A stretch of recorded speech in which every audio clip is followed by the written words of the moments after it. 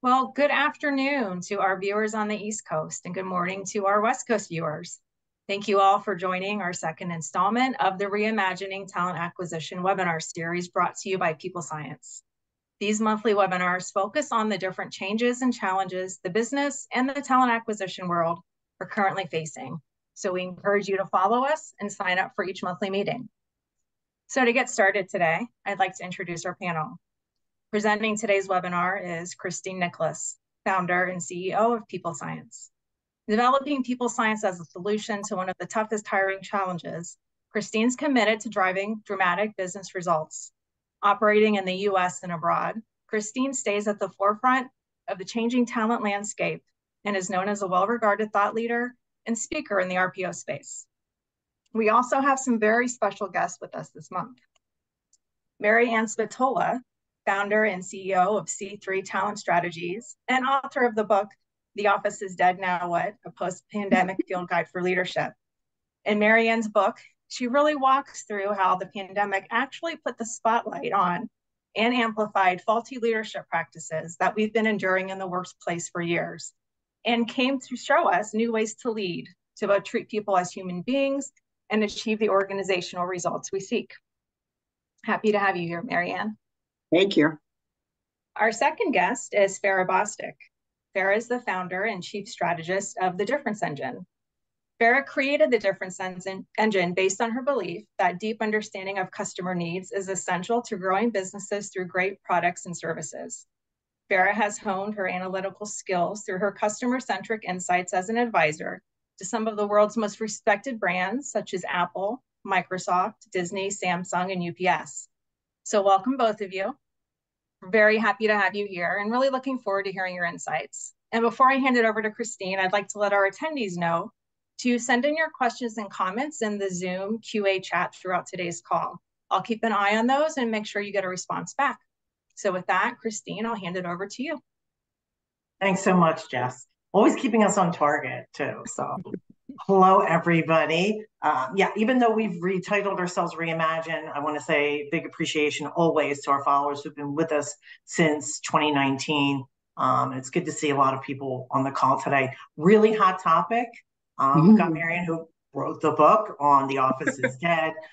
Farah just blows me away with her ability to look at, and if you're following us, you know, analytics and the truth behind numbers is always a very important point that we try to drive home, especially amongst the noise that we hear these days as far as employment is concerned. So just for the benefit of those of you who are new, I'll start off by going over some stats that we hear about employment right now, cover some of those points, and then we'll get right into the meat of our discussion. Also, as Jess had mentioned, we know that these topics that we bring up are hot topics, and there's a lot of emotion behind them. Use it here. Tell us what you think. We really do want to know. And I think that the way that we'll get through this talent crisis that we have, and maybe even some of the political crisis we have, is by keeping conversations going. Even if we don't all agree, let's get our thoughts and voices out there. So feel free to put your questions and your comments in there. Jess will read them. If you want to be anonymous, you just want to sound something out and not have us share it, that's okay too. We still are interested in what you have to say. Okay, so let's get right to it. The JOLTS report for last month showed that we added 8.8 million jobs. Woohoo, still adding jobs. Now, at the height of the pandemic, we were adding 12 million jobs, like right after the pandemic, 12 million jobs. I think what's important to know about the JOLTS report is that it's going on a gradual decline, right? So going into the pandemic in 2019, we had 7,053,000 jobs open in July of 2019. And then fast forward to July of this year, we're at 8.18, which is a considerable drop because we have been at 10 million. But when I say continue, consider it, let's look at it this way. So if this is the 12 million, we came down to the 10, a little bit further down to the 9, now we're at the 8. We're not expecting to see this plummet if we look back at 2019. And this is not an indicator of how well the talent gap is going. This is an indicator of how many people are working, returning to the workforce. We still have a mass gap between the type of talent available and the type of talent that we need. And as these factors, AI, work from home, as all these critical factors that we're going to talk about in employment come into play, we just see that getting wider and wider. Unemployment rose to 3.8%, still historically low. I mean, that's really low. I think it's interesting, right, Marianne, shake your head. We're getting used to these numbers being so low, but I remember 5.6 and you're like, that's really low. It is very difficult to recruit at 6%. At 3.8, you've got to get really, really good at what you do. Again, a good indicator of what's going on. But again, that the declines and the up and downs are minimal. I'd just like to add something else too. I think our whole economy, and I'd love to hear from the panel in a bit about this, our whole economy, we are used to up, down. We're used to bear, bust, right? And isn't it better to live in a trajectory that's slowly growing, right? And I think that media doesn't get that, right? And media is there for the astounding story. And I think we're all getting used to what is media, what's real information, what's documented, where is this information coming from? So it's important to keep that in mind. Okay, so with that, I'll also just note that the overtime requirements, according to the government, will be changing. Supposedly, there's some initiatives out there. We'll review those again next month. I'm seeing a lot of headlines. These things take time. To give you an idea, the Obama administration had an initiative out there that was based, once it was implemented, almost implemented, the following administration, the Trump administration changed it. Now we've got another one going for it. So before we pull the trigger on these things, look at that. However, I would pay close attention to the temp laws in your state because they actually have changed considerably.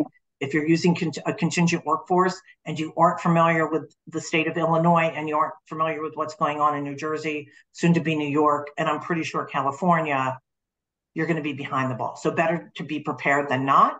Take a look at those. And again, we'll bring more specifics up about that at the next webinar in October. So I want to start the conversation by talking about some of the stats that we got from Forbes. So Forbes did, I think, a pretty good recap on where 2023 is with remote work, right? And they pulled information from Upwork and a lot of other sources. Right now, I found their articles to be a little bit more, dare I say, legit than some of the other things that FAIR will talk about that we see kind of floating out there just for headlines. So the most recent stats are saying that 12.7% of the workforce is remote. Now, to give you an idea, going into the pandemic, that number was 9%. And this is not including hybrid. These are fully remote. It's a pretty significant number, right? 28.2% are hybrid. So we've got 12% fully remote, 28% a hybrid, meaning 40.9% of workers are working a hybrid or remote. This is not an insignificant number, right? And shout out right now too, and you'll hear me talk about this a little bit later, the deskless employee. So the employee who is not behind a desk does not have this luxury and they are feeling left behind. We don't want to discount those. We'll talk about them a little bit later. By the way, has anybody on the panel heard of the deskless employee, like heard it framed that way before? Because that's a new term that I learned from Edelman this week. And I thought it was really a good way to describe what we used to term first responders who had to work during the pandemic. Right? So anybody who was in desk bound. And I hate to say, or they'll say, intellect workers. We're all intellect workers, right? So I like the idea of using that term, deskless workers. So what are the effects? And just one more statistic before we launch into this. Upwork is making a prediction that there will be 32.6 million people by 2025 working remote. It's not hybrid, that's remote. So I want to put this out to the panel and get an idea. I think Marianne's book is a good recap. I'm going to push your book because it's a great source for everybody. And I think Farah's ideas about these statistics and where things are going are also important. So I'm going to start with Marianne when I say, okay, that's a pretty significant title. The office is dead. Tell us what's your intent with that title? It's interesting. I went through a book writing process that took about a year. And in July of 22, I had to land on my title. And a lot of people were speculative. I had people challenge me. It was a feedback process, just like you invited at the beginning of our webinar here, who said to me, but don't you think we'll all be back in the office by then? By the time your book publishes in January, we'll all be back in the office. And I'm like, Not so quick if it happens at all, and it won't happen in the same way. And I think it's paid off. Look where we are now. The return to office war is still waging. There's still a big chasm between new workforce expectations and what executives and CEOs are demanding. And really, the essence of it is the workplace that we knew, the office we once knew, is dead. It will never be the same as it was before. And even when we do come back, it's not to say people won't be in the office, but the office will be very different than what it was in the past. I just read a Gensler report, one of the biggest real estate firms, and they added a new insight to this return to office piece where we've heard executives asking people to come back because of things like collaboration, social interaction, onboarding and things like that, which are all very valid. But one of the things that got added to the list was 63% of respondents are looking for different types of workspace. So although they want to come back into the office, and Lego is a great example of this, organizations who have repurposed their office to be much more like a WeWork space, there's huddle rooms, there's private phone booth rooms, there's big open spaces to gather socially. What organizations like Lego have done is created a work environment that is more reflective of the way people work today and is actually inviting. Lego's strategy was not to mandate it, but rather say to people, we've created spaces that help you do your best work. And we'd love to see you a couple times a week. Come be with your peers and your colleagues and check in and see how people are doing. And it's working beautifully. So they've not mandated it, but rather created an inviting space that helps people do their best work. And that's the difference and what I was trying to get after with my book, and also to understand what are the leadership practices that enable people to do their best work. And it was a really interesting process. I interviewed about 28 leaders globally, all different levels, different geographies, different industries. By the time I got a third of the way through the interview, the same 5 practices kept emerging. It almost became predictable as I went through the interview process, but things that we need to do differently in this new world of work. So 2 questions. Yeah. How did Lego do this? Like, how did Lego, did you see the office? Do you have any idea what they did? I mean, Yeah, it was, I did not talk to them directly. It was a secondary type interview, but I researched them and followed some of the articles and publications about what they were doing with their office space. And what I was describing is their headquarters in Denmark, where they have about 2,000 employees. But they got lots of credit and kudos for doing it right.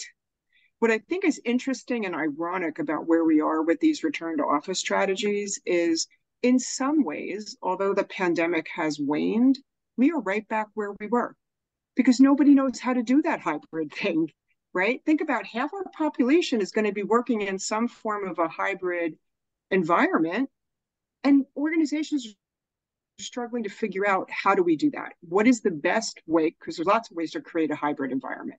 And there's no one right way to do it. There's not the proverbial playbook, right? It's the same struggle we had with COVID when it hit. There was no playbook. Nobody knew how to do it.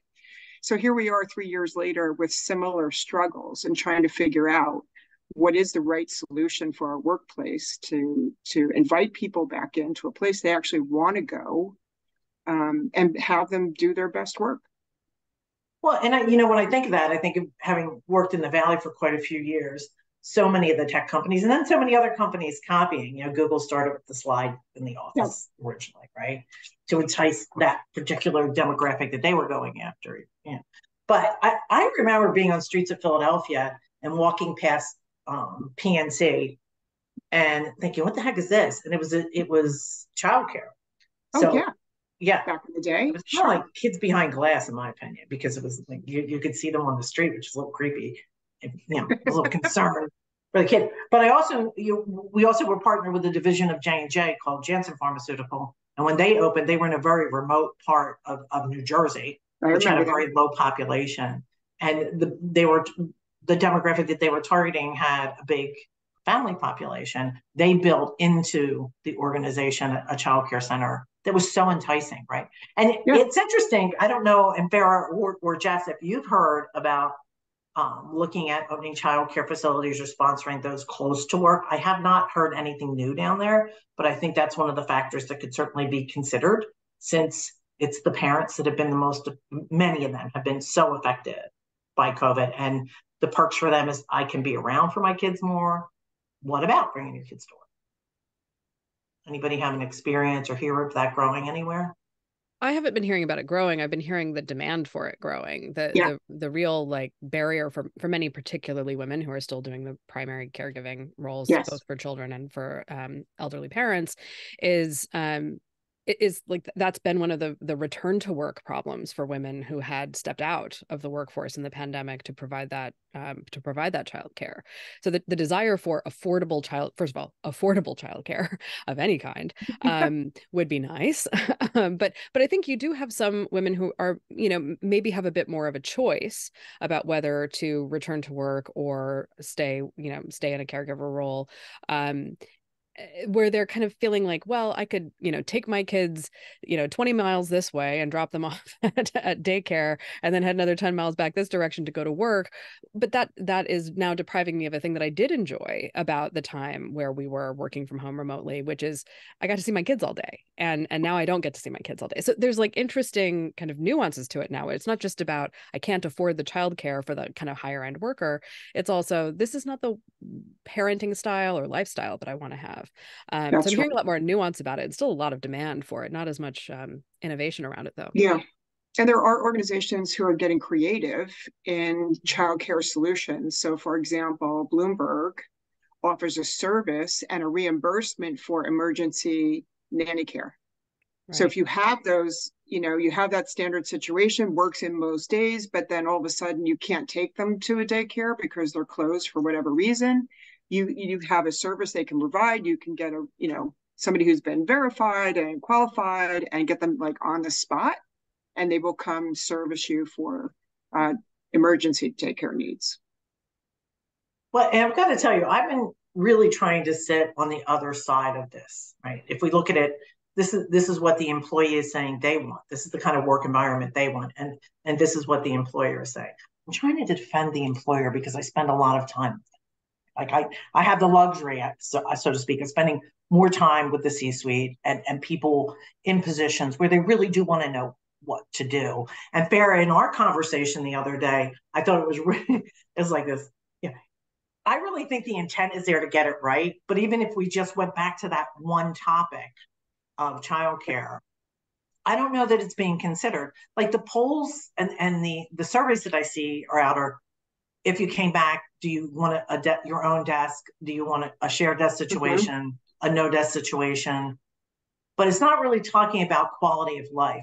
But when I listen to what I'm hearing through social media and what I'm hearing from employees, it's, I want you to understand me holistically, right? And I think the challenge is neither of these parties get this. Like, I don't think you say to an employee, do you want to be heard holistically? And they're like, I've been saying I want to be held. No, they're more like, I don't want to get in the car and drive every day. Why am I doing that? This doesn't make any sense. And on the flip side, I'm hearing I cannot come up with a good enough reason to say stay remote when I feel uncomfortable because I can't see what you're doing. Mm-hmm. So that brings up there's like two different. Yeah, we have a comment from one of the viewers, Christine. So she said she believes that a general resistance by leaders to let go of old work habits, this is mainly why return to office is here.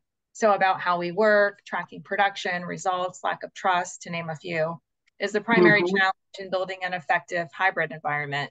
It doesn't need to be that complicated. And then she asked, do we have any thoughts on that? Yep, we've reverted back to old faulty leadership practices in a heartbeat. Many organizations who are trying to enforce their return to office are doing it through mandated card swipes, attendance taking, which is all breeding distrust. The other challenge we're seeing, and I actually talk about this in the book, is one of the leadership practices, is how we send signals. So think about, for 3 years, employees have worked remotely, been productive, kept businesses running during the worst period in history, and did it well. And now all of a sudden they're saying, oh, no, no, no, you're not productive anymore. Come back to work, right? Fair, I'm sure, has a good opinion on this and the research behind it, but is breeding tremendous distrust. So it was really good for 3 years. We did a great job. And then, oh, no, no, no, not anymore. It's not, you're not doing a great job. They're reversing what they're said before, and now mandating people to come back to a situation that's not necessarily beneficial to them. One of the things I think we fail to consider is, and we can harken back to 9/11 as an example, when you have life-altering events like we just experienced, people change. And 9/11 was one day and it changed our lives dramatically. COVID was 3 years. People have spent 3 years adapting how they work, where they work, when they work. It's given great agency to employees in that regard. And I think it's the biggest threat to leaders right now. They're afraid of that agency. I know Farrah's going to burst. Yeah, no, I think this is one of the most fascinating things. Is I feel like you had two competing narratives throughout the course of the pandemic, and one was really targeted at people in leadership decisions, and it was all about this get back to normal thing, right? It's how do we get back to normal? How do we reopen schools? How do we reopen businesses? How do we get people back to the office? How do we get people back on mass transit? How do we, how do we get people flying again? All of these things that are like, the only way we're going to survive as we understand our business models is get back to the status quo ante. And in the meantime, every thought piece being written for sort of normal people to read is the employee classes, everything has changed. And so you can't do both. Everything has changed means you can't go back to status quo ante. You have to go forward. Right. And I think you can't go back. And we keep even using the term back to work. Like, no. No. Yes. Well, work is a different world. And I think when you look at measurement, has a lot to do with this. I mean, if this has not spawned management into saying, and I'm going to say I have compassion, because if you've been leading an organization or you've been a manager for any length of time going into COVID, you have to change the way you manage everything that you do. So I think we do need to put some empathy around organizations, and particularly middle management, because they're the ones that don't know what to do.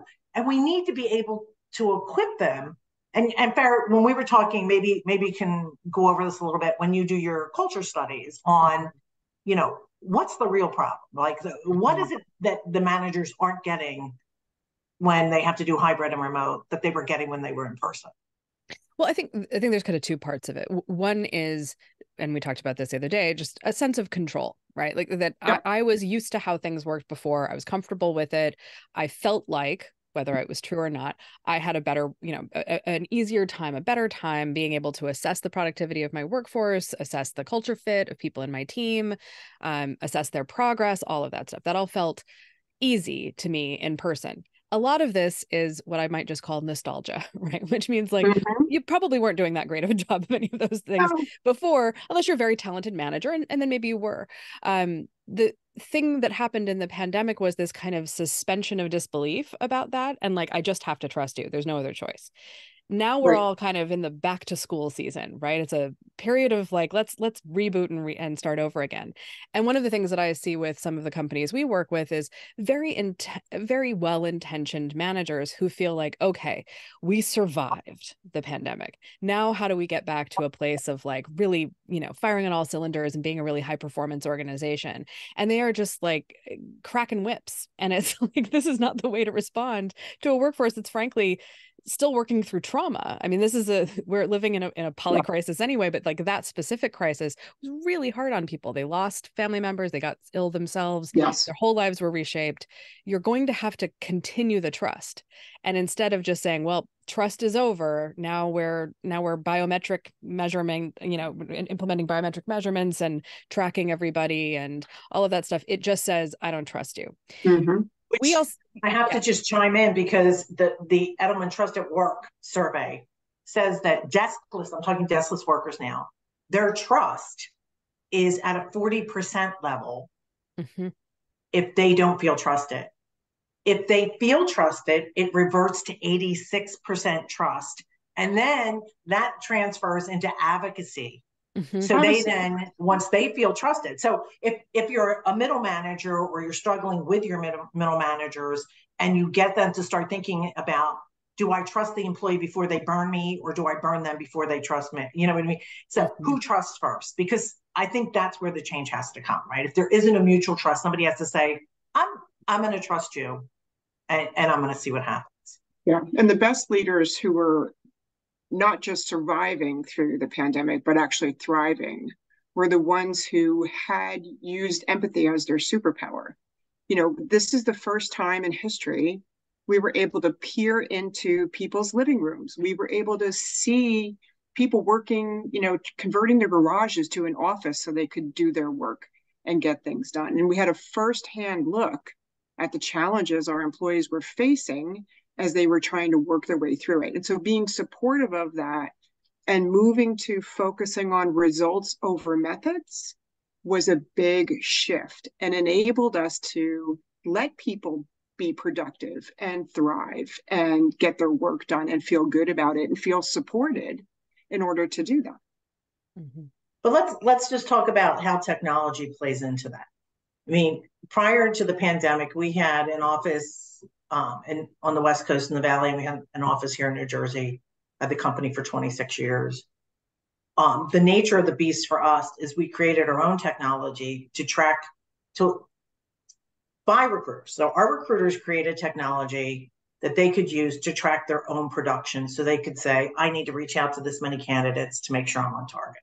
That grew into a pretty sophisticated system that we have now. So when we went into the pandemic, we were a step up in the fact that everybody was on a system that told us, you know, it said, this is the project, this is how far they are in the project, this is where we're going. So we knew where we were on and off. And it really helps us because we're so client driven to make sure that if there were issues or obstacles, we could hit them before we got there. That technology, even through was doing a good job for us beforehand, but I changed the whole demographic of the company through COVID because I became more participative in this, right? I looked at it as a tool for them, but then I started to say, we need a different type of talent in our own organization who can operate this way. And I think the talent and we retained a lot of our talent too, but they felt more empowered as we really started to embrace technology to show us our productivity. So it wasn't, you're not being productive, we can tell because we're watching you. It's transparent to everybody. And I think that's given us a leg up. Yet I will say, you know, one of the reasons I'm so passionate about this is because I vacillate myself as a leader for 26 years. It's hard for me to not see people. And I can't get anybody to come in the office. I go to the office by myself. Like we have much smaller office. I go there by myself, but there's a level, our productivity is not dipped, but I know that because I have technology to support it. So where do you guys see technology going? Anything, you know, the virtual realities are out there. I think when Upwork made that proclamation, I know that Meta is working on something just, you know, interesting because they were like, no, never will we do remote working, to the point where they have lawsuits coming at them pre-pandemic. Then they're like, and if you look at all the tech, it's like, we're in, we're out, we're in, we're out. Now we're back in hybrid. I don't know. But these are the same organizations that are saying they're working on technologies that will make remote work better and easier. Yep. So what are you saying from a technology perspective, Farrah? Because I think you're the one that kind of spawned this when I was talking to you too. Yeah, I mean, well, we have been seeing it in a slightly adjacent space, which is in online higher education. And so this is already something that has been, you know, it's been around for decades, remote education, but it's really blossomed with technology. And a lot of what's interesting now is this sort of tension between a feeling of like, I'm on my own, like, here's the curriculum, go learn it. And more of a sense of like, what is the experience like where I'm not sitting in a classroom amongst my peers with a professor in front of me with, labs or discussion groups or whatever that I have to do as part of that course, where we go sit in some study carrel area of the library, whatever it is we're doing, going into a kind of traditional 4-year university on-campus experience. how do you start to have an experience that does feel collegial, that does feel collaborative? All of those things start to become an interesting challenge for the technology. And a lot of and here's my camera not being able to find me now. But anyway, speaking of technology, You can see my camera gives up and just decides to focus on the background. But I think the interesting thing about it is that the evolution of tools that are asynchronous, think of something like Slack. Like Slack doesn't have to be real time. I don't have to respond to a Slack message right away. That is searchable, that is collaborative, that's like all in one place. I'm not using 12 tools. I'm using one to communicate with my team, that has some accountability plugins associated with it where I can say, yes, I completed this task, or I'm having trouble with this one. There are a variety of interesting kind of combinations of just practices, human practices, and then technology that enables those human practices to be asynchronous and remote, that I think are really interesting in that space. And you see a lot of kind of evolution towards that. What would be interesting is to see, instead of kind of, I mean, this is one of the things that, having run my own business now for 12 years, I feel like we frequently like trial some SaaS product that's going to make our efficiency and productivity so much better. And in the end, we just wind up building a spreadsheet. It's like, it's fine. A spreadsheet is good enough. We can all That's why access we created it. our own. Yeah, exactly. That's why we created it, because we had spreadsheets everywhere and notebooks everywhere. Like, that's not working. Right, exactly. Is technology going to save us? I mean, is technology going to be, like you said, we can't go back, right? So is technology going to be what propels us forward? And Jess, do you have some questions? I do have some questions that have come in. So the first one is, how much is the cost of contracted leased commercial real estate playing into the decisions to drive people to the office? Huge. Okay. Yeah, I just read a report about New York City is only back to 50% of pre-pandemic levels of office occupancy. And if you follow Jamie Dimon, one of his big pushes for having everybody back in the office, he's building some ridiculous like $5 million new office space in Lower Manhattan that's supposed to be finished next year. Well, of course he wants everybody back. He's got to fill his building, right? Right. It's a big cost. And it goes back to, the question we often ask when we come into organizations to help them figure this stuff out. What problem are we trying to solve? If it's a real estate issue, let's figure out how to repurpose that fixed cost for you in a way that you can recoup some of those dollars and then figure out the better strategy for your workplace. But two different things that we're trying to solve with one flawed strategy. Yeah. Well, I actually met with a construction company about this, right? So we were looking at some different spaces. I'm like, why don't you just, in New York, why don't you just change these into housing, because there's a housing shortage. Oh yeah. The cost to refit these commercial real estates are too high. You actually have to take them down. Yeah. You actually have to take the whole building down, which the cost is even more now, right? So now we're back to, just build another property. So I think a lot of this over the next 6 months, we're, going into the half year next year, really in 2024, we're going to see more about land. Yeah. Right? One of my clients, how much, once we see commercial, this kind of, and I think commercial real estate is waiting to pull the trigger because they don't really know what this is going to look like for them. Yeah. And it is a best kept secret. When you've built these huge and invested in a lot of property, which there was a big bang in commercial real estate going everywhere, right? Because we were changing our office spaces to be more open. So everything was banging beforehand. Not only is it an incredible expense that we're looking at, but it's this chicken and egg scenario where it's driving the thought process of upper management of in, out, or both. And at the same time, how do you have egg on your face that to your shareholders that this is how much this costs? It's huge. Yeah. And I don't think we felt the fallout for that. No. I don't think we see the fallout for that until next year. One of my clients just inked a $10 million deal on taking their entire corporate headquarters down to studs and rebuilding it right before the pandemic hit, right? So they're on the hook. 10 million bucks, we're going to invest it, we're going to rebuild it. So they rebuild it, they go through with it. They end up with 4 floors altogether in the new structure. And they're in the same kind of hybrid. Not everybody's coming back to the office. So they got smart and they moved the first floor operations up to the second, third, and fourth floor. So their space is occupied 2, 3, and 4. They sublet the first floor. Mm-hmm.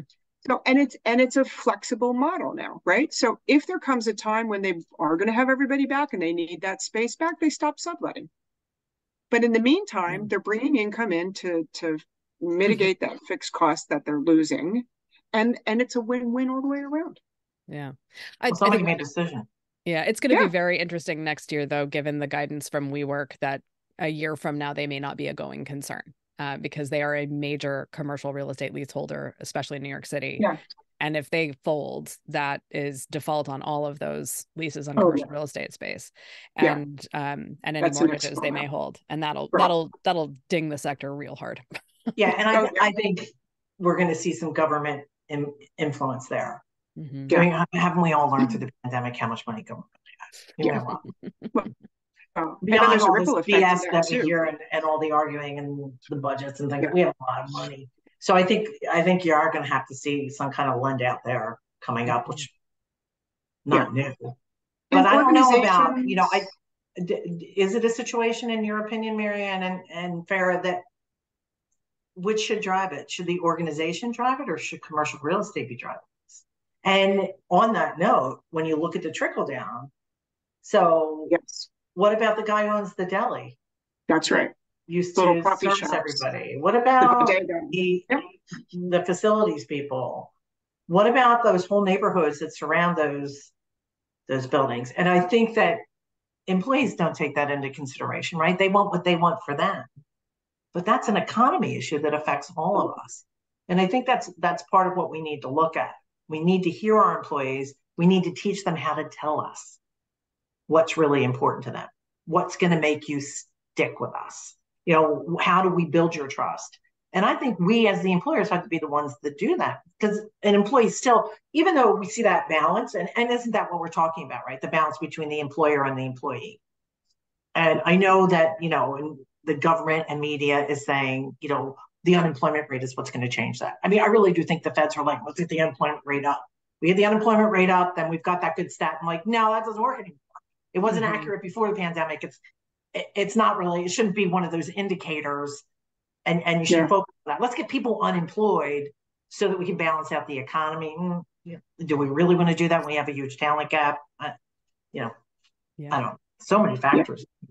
Yeah. I think in questions. In every period of, go ahead, Jess. So our next question is from one of our viewers. The more we talk about this topic, the more I realize how complex the issue is. It's truly layered, from real estate, tax implications for businesses, down to an individual employee's needs. As consultants and advisors, how do we effectively highlight the complexity of this issue when discussing with leaders to first help them truly understand, then problem before solving it? Each organization will need a different solution. Absolutely. So how the gift in the garbage, in my opinion, is that we're going to be better organizations with employees that are more committed, that we're bringing this relationship closer together. Now, it's nice to say that, and it's all kumbaya, but we really have to help our managers. We have to know what's good for the employee population, and specifically your employee population. Yeah, when there's what I call a copycat, oh, they're doing that, I'm going to do that. I know a company that was, it's a cybersecurity company, and they came out with some really cool products, but they were owned by like all these military people work there. And in order to feel on the up and up to millennials at the time, they put in a big green camouflaged sliding board. Never seen anybody use it. Like they were trying to be Google, like you need to know who you are. And I think as a leader myself, that's all I've got to go back on sometimes, right? Like, what is the compass for the company? And not everybody's going to fit our compass. If you like a carrot and stick environment, if you have to be in an environment where you have to be pushed to perform, you're not going to do well with people science, because we're like, no, we don't want to do that for you. That's right. On the other hand, there's people who can only work when they're in kind of a boiler environment, right? And new people coming into the workforce, how do we train them? Oh, I'm not even going to go down that road yet, but that's another big topic. But I'm going to turn this over to you guys right now. But I think you've got to know who you are. And then I highly recommend training middle management to operate differently. So if you're going to be in a hybrid situation and there isn't a comfort level there, you've got to teach them how to do it. That's right. Yeah, I mean, very much, Christine, that's what we do in my organization is we come in and help leaders figure out. And the question we like to ask is, how do you define your winning organization, right? You have to start with what makes you successful for both your workforce, for your client base, that what is that North Star for them? And then you build from there. You know, everybody wants to be part of a winning organization. So you can become a real talent magnet when you create cultures, environments, work processes, have the technology, everything that is in service of that goal. And that's when you can really bring in the talent that you need and get the job done. But beyond that, you know, the middle manager piece that you're describing is how do we help leaders be future ready and forward thinking? That's the goal, right? Because let's face it, this pandemic was, you know, life altering, transformative, painful. People are still, like Farah mentioned, people are still working through the trauma of it all and trying to figure out how to get, you know, their lives back on track and so forth. But it won't be the last. Look what we're dealing now with hybrid, right? We're back in the same position. Nobody knows the answer. Mm-hmm. So we have to learn how to roll with the punches and be more resilient and develop future ready leader practices that will guide us to that place. Yeah. Get ready for whatever the world's going to throw you next. That's and Farah, how about being blown around by every wind? You know, next month we're going to adjust your sails, right? We have to adjust your sails. Yeah, and we have a TikToker who kind of really got a rough road when she was featured on Fox. Gabrielle's her name. She's going to be on next month, and she's part of the Lazy Girl movement, right? And when you dissect that, it's not as bad as you think it is. It's like it's more along the lines of working in a kinder, friendlier, more people-oriented environment. Yeah. Some people, but I think for leaders, they hear this. You know, I was talking to a pretty well-known leader who just started like his 10th organization, and the first thing he said to me is, "Are you woke?" I'm like, "Oh no, I'm woke." He's like, "If you're woke, I don't want to talk to you." And his head of HR even prepped me. I want you to talk to him, but he's going to ask you if you're woke. Just say you're not woke. I'm like, "I'm not woke." Okay. But he really, like, it wasn't even hello. It was like, "Are you woke?" And if I was woke, he didn't want to talk to me. And after we, you know, started sounding this out, he wasn't really afraid of change. He just right away was defensive because some of these things, there's so many things coming after you saying, "You've been a bad employer." I've got to tell you, I've been around the block a while. If I was the same kind of leader I am today, 15 years ago, I don't think I'd have this company. Because I am a woman, no one would respect me if I was kinder and friendlier than all the men that were starting companies. Right? The truth out? Yeah. Every time a woman talks, you hear your mom. It's just the way it is. I still think that's the case. Subliminally, my mom is telling me what to do. So if it's not hard and heavy like my dad, I'm not going to do it. So becoming who you innately are as a leader, which I feel like I'm able to do now, right? Like I personally as a leader feel a lot more freedom. But I think you have to look at what kind of leader are you really, and generally, you know, we talk about being our authentic selves, but it's not okay for the company to be their authentic self. I would go so far to say it is. In my world, as long as you're ethical and you're not doing something illegal, there's somebody who wants to work for you that won't do well in other environments. Yeah. The other thing I would just say back to the last question Jess asked us is I think Farah brings a very important addition to that conversation, and that is making fact-based decisions grounded in data. There's so much propaganda and sensationalism out there in the media that it's hard for leaders to believe or understand what is really happening. And I think you know, companies like Farah's and others that can help people adopt that decision-driven by data and facts and unpacking what's real and what's not is a critical element of moving forward in a positive direction. You're not believing the hype. You're not just taking it at face value because you read it in some, you know, white paper on the internet, right? Right. Well, and I think we also get wrapped around the axle of changing terminology. And I think social media makes this harder and harder to do because the terminology is changing all the time. We just worked on a project with a company where we were talking to employees. We heard a lot about a desire for safety at work. And, I'll be slightly cliche about it and say anybody who's kind of over like 45, 46, if I said to them, look, some of your employers are talking about not feeling psychologically safe at work, I got an eye roll. I got a massive eye roll, which was just like, there's now all of these TikTok memes about Gen X kids basically being feral because I guess we drank out of, garden hoses and that made us feral. I don't know, whatever. But like this kind of idea of like, we weren't ever protected. Why should you be protected? And blah, blah, blah, blah. When you dig underneath, what are people talking about when they mean safety? They mean things like not living in fear that every day you might be arbitrarily fired by a boss who acts capriciously. They're talking about being able to speak up in a meeting and not be shouted down or discounted. They're talking about being able to ask for help and receive it, as opposed to being told, don't come to me with problems, just come to me with solutions, or whatever cliche of management is still floating around out there.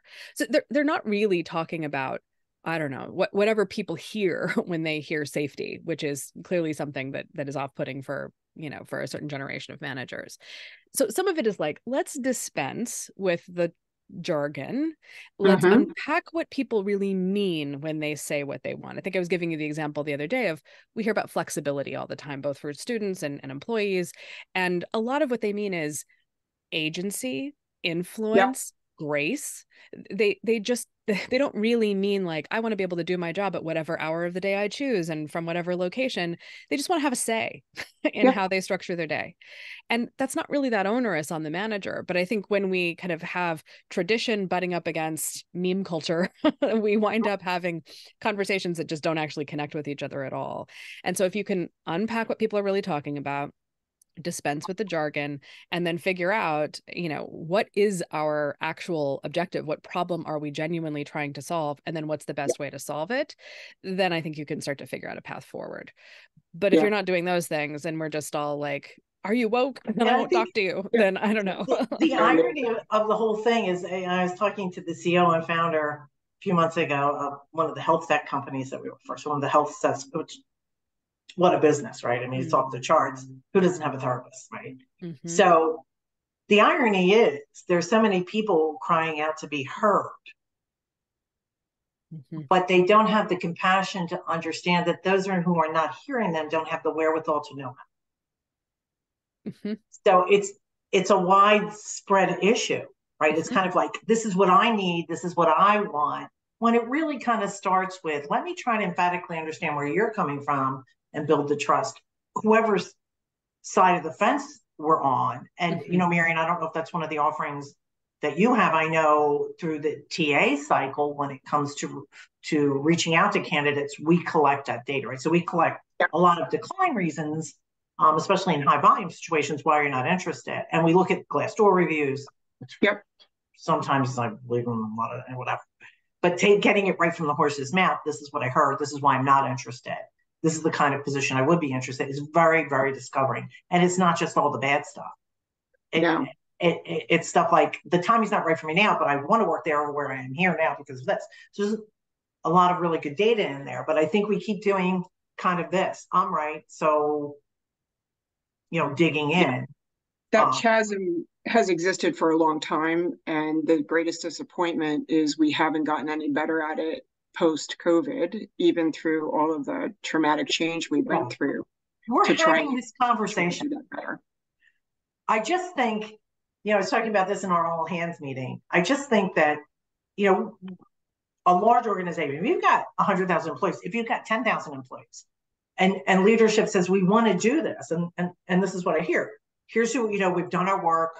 We now understand who we are as an organization. This is the ones that have, right? And we understand where we want to go. So how do we make that trickle down? Well, you're moving a big ship in a different direction. It just doesn't happen overnight. But I think COVID spawned this. I think the discussions we're having now, we would not have had 5 years ago, right? We have no choice. Change. This is like pushing us. Yeah, well, I think part of what we're seeing, I call it the talent trifecta in the moment, right? So attrition is up, right? There's a great Entrepreneur Magazine article, which was a compilation of of a myriad of surveys with all the data, but the attrition numbers are up for companies that are mandating these RTO strategies, right? It's a coercive power play. Their involuntary turnover numbers are up by 42%. Plus, like you mentioned, unemployment is still at historical lows. And then we've got applications are down. So just like you're describing, applicants are opting out if they don't find jobs that fit their needs, right? Whether it's flexible work arrangements or whatever the other things. And 42% of candidates are rejecting roles that don't have flexible work arrangements. So, we're looking to do this, but, many companies who are enforcing these RTO policies are struggling to fill jobs. And then the third leg of the trifecta is engagement is in the tank. So for organizations that are keeping their people in, probably because they're afraid to go or don't know where they're going to go next, now we have hostages. We're back to the days when employees are there because they feel they have to be, not because they want to be, and not doing their best work. So, the other meme I love, Farah, is quiet quitting. Okay, well, that's an engagement score, right? That's been going on for decades. We used to call it they quit but stay, right? They're still here to collect a paycheck, but they're not doing their best work. And what we've come to realize, I think, as a result of the pandemic is not everybody is interested in doing that type of work. Not everybody is that ambitious about moving up in their career. They don't want the responsibility. They don't want the longer hours. There's a whole bunch of, ill effects of advancing your career that older generations were like, work till you die. Well, that's not how people think about it anymore. And we're seeing a lot of those changes show up in the type of work people want to do, when they want to do their work, where they're going to do their work from. Look how many people moved during the pandemic. I can't tell you how many clients of mine had employees that they were forced to let go because they wouldn't move back to be in a mandated. Here's the worst one. This one I think was just straight up dumb. But one of my clients works for a pretty large consulting firm. They're market driven. 4 of his best sales leaders were forced to change their markets because they weren't within a 50-mile physical driving distance of the headquarters. So 4 of his best salespeople, their only choice was move back or move to a different region where you are, right? And nobody was moving and they didn't want to change their markets. So 2 of them decided to. Now they have to go learn a whole new geography, pick up a whole new customer base. So it's going to impact them, right? It's sales. They're going to have a lag on how they can get back up to speed to be a top performer again. And my client lost 4 of his best people. So his results for the year are going to be in the friggin' tank. All because somebody decided you have to be 50 physical miles from headquarters. What sense does that make? And I think when companies don't know what to do, their knee jerks are, let's say they throw the gauntlet down. That's what they're doing. When you throw the gauntlet down, you have to be prepared for the outcome. Right. Well, and that's what's happening. And I think most leaders these days know not to throw the gauntlet down unless they have to. And I think when it comes to this topic, they're like, we're bleeding money. And Farah, maybe you can talk a little bit too about the maybe not so accurate production numbers. Right? Yeah. I mean, I think this is where that sort of coercion is very funny because they wind up kind of post-rationalizing, and so you get these pieces sometimes only a couple of days apart in something like the Wall Street Journal, where piece number 1 is, all right, the work from home experiment results are in, and it was a failure, and it's all anecdotes. Yeah, it's all anecdotes. It's all managers saying, I don't really like it that much. And it's, it's what we sort of jokingly have been referring to as vibes-based reporting. And, it's not show me how it's affected your productivity. It's how are you feeling about it? And then they say they feel bad. And so then we write a story saying, well, if the managers feel bad, then it's a failure. 2 days later, there's a piece that says yet another well-constructed, social science paper has come out, and work from home is showing that people are more productive when they have the option to work from home than when they're forced to work in the office. And so, like, you know, the question then becomes, what the heck are we talking about when we talk about productivity? And the piece that we just wrote about the reality of work from home, of remote work, was based on a piece, a little small item in Barron's that basically said Americans are 1% lazier based on the Bureau of Labor Statistics time use survey, which is not what that survey says. I don't know. I feel 1% lazier. I was measuring my percentage of laziness the other day, and I called in to report it. Yes, down exactly. 20%. Down 20%, right. Where did they come up with this crap? Well, and especially when, like, what the Bureau of Labor Statistics is trying to do is calculate a workforce productivity score that has to do with work hours against whatever the measurement of output is. So usually revenue, but sometimes units produced or that kind of thing. And like, that's what they're talking about. But when you introduce the word lazy, we're now talking about a totally different category of productive. We're talking about a kind of moral accounting about productivity. It's like, you know, are you a nose to the grindstone kind of person? Are you hyper committed? Would you never say that you're in a lazy girl job or a quiet quitting or whatever? And I think that it's fascinating to start to kind of unpack those things. It's also really interesting to then find out. So that piece came out, and a few weeks later, the update to the time use survey came out, and basically found workforce productivity had reversed its 5-quarter decline and was now up.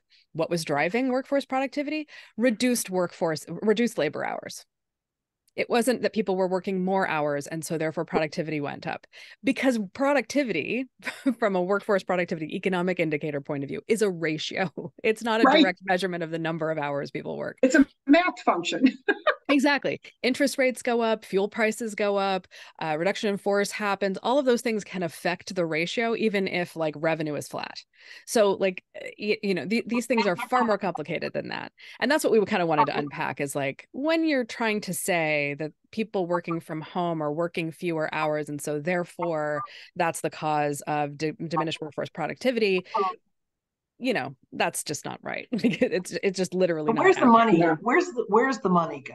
Right. Mm-hmm. Like the epiphany for me right before I met you, Farah, was I've been watching CNN this last week, and they were talking about workforce productivity, and then they switched over to this young guy who never seen a news reporter, and he's like, I don't believe in working from home, and here's why I don't believe in working from home. I like better exposure, and I'm like, who is this guy? And didn't somebody just pay him to do this? Like it was almost like somebody said, we're, you know, advertising on your channel, get somebody on there to talk about this. Because I feel like the last 3 weeks in particular has been a big push of, you're going back to work, you're going back in the office. And I think there's money fueling that. It's the propaganda campaign, because when you really challenge people, remote work has become the scapegoat to drive other agendas. And so I want to bring people back because remote work makes you not unproductive. Well, that's not really true. And there's a lot of, you know, stats and data to prove otherwise. But the reality is, it comes back to the golden question we continue to ask: what problem are you trying to solve? And that is clearly not it. Yeah. Well, there's a thing going around this morning on X, Twitter, whatever the heck we're calling it now. And it's this guy, Tim Gurner. He's Australian. He is the progenitor of the millennial trope about how they spend all their money on avocado toast, and so therefore can't afford mortgages on their homes. So he's on a stage with the Financial Review talking about how the problem is the workforce is too arrogant, and we need to beat them into submission by driving unemployment up, and then they will get back into the office and go to work. And this is literally how this guy talks. I am not really putting words in his mouth. He literally called the workforce too arrogant. Right. Now, the thing to know about him is he's speaking at the Financial Review's property summit. He is a property developer. Like, why was he mad at millennials for not buying enough property? Oh, gosh, I don't know. That's it. They're driving a different agenda. Yes. But the interesting impulse in all of this, and I think it's true in both directions. We worked on a project recently where, you know, there's a senior manager who's incredibly well-intentioned. He means well. He's a verbal external processor. He is a kind of my talking will eventually turn into stuff kind of a guy. And he is not actually trying to mansplain anybody, but because he is a man and he is repeating what you just said as a way of processing what you just said, he's getting labeled a mansplainer. And it's like, well, that's unfair too, right? Like he's doing his best. He just doesn't have a management style that you as the employee like very well. So that like mutual empathy thing does need the operative phase is you as an employee. Yes. Because there's plenty of employees that like that. Yes, I know there that's are weird to say. It would never have bothered me, but I'm the same. That's true. And I know we're coming up on the hour. So I want to thank you both so much for being here. I want to close in talking about one of the things that I heard from a Gen Z, which is interesting because last week I had a millennial talking about millennials, and they were really like missing the point of Gen Z is even more empowered because of millennials, right? But the thing that she said is, nothing that I'm saying is unique. It's been around for years. My grandparents felt this way. They just couldn't talk about it, and they weren't supposed to. And I thought that was an emphatic view on things. And it really caused me to stop and look back and say, when I entered the workforce, what did I expect? And where were my pain points? And try to go back and reflect on that, which has caused me to kind of put my arms around the woke, thought process. We have enabled, our society is maturing, it's growing, and I don't want to be left behind. So I need to understand, but we also have to keep that balance, right? Because we have been around longer. So we do have more experience. So taking that, your unique self, your authentic self, and combining that with experience, and hopefully we can bring it all together. I want to thank you again for being on. Our next webinar, Reimagine, I'll invite you both to come back anytime, and certainly anytime for the comments. They're always on Wednesdays. October 18th is the next one. We're always at noon Eastern. Looking forward to seeing anyone. And Jess, we do have a copy circulating of the webinar for everybody who attended, right? Yes, everyone attending today will get an email with a link to this webinar and also a registration for next month. So we hope to see you. Awesome. Keep reimagining. Thanks for having us. All right. Talk to you soon. Bye now. Bye.